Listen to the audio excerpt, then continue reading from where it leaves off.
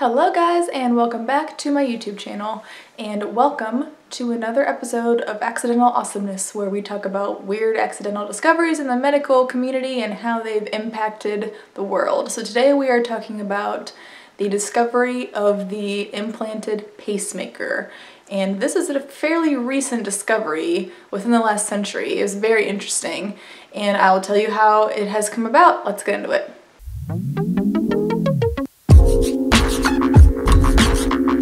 So this was discovered by an assistant professor of electrical engineering at the University of Buffalo in 1956, and his name was Dr. Wilson Greatbatch. So Greatbatch was known to tinker with things, and he was very interested in how things worked, and he liked to mess around with things and play with things and make new things. He has many patents in his name already, and this one was actually discovered by accident. So he was working with a colleague trying to make a heart rhythm monitor, a recorder of some kind.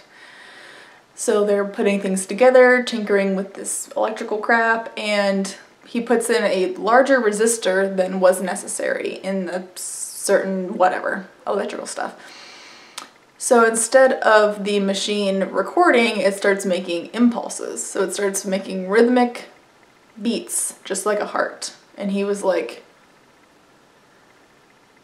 screw this recorder idea, I am making a actual thing to keep the heart going. Because he thought, obviously ailing hearts could probably use this because it just will zap it into shape, which it does.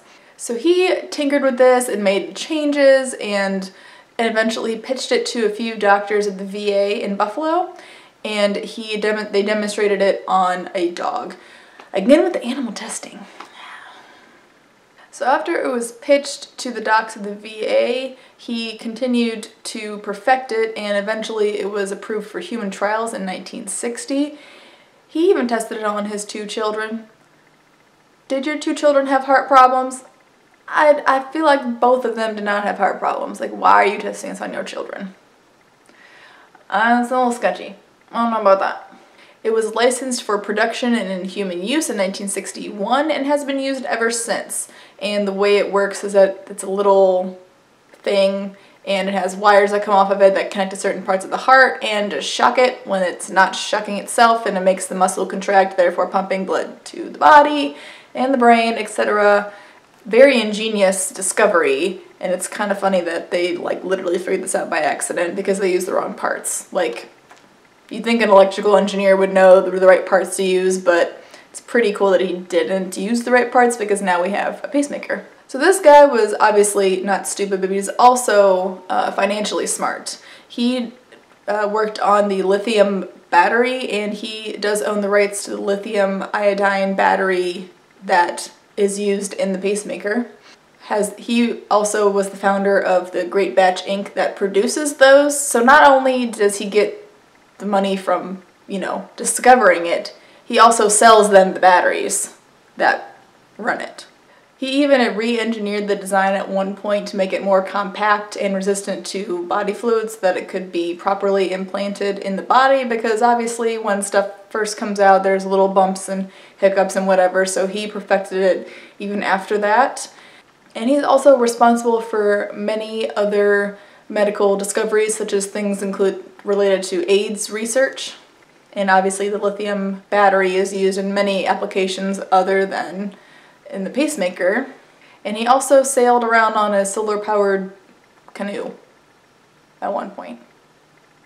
Why not? I've already done all this other stuff. Why not? So he did actually die just recently in 2011, in September of 2011. And I don't know if he ever actually got to have his own pacemaker. It never said if he ever was implanted with his own pacemaker, if he ever needed one. But that would have been ironic, wouldn't it? But that's his story of how he accidentally discovered the pacemaker. If you like this video, comment down below and let me know. Or if you have a pacemaker, let me know how you like it, because it was just discovered less than 100 years ago. If you like this video, there are some things floating around here that you may also enjoy, and I will see you guys in the next one. Bye.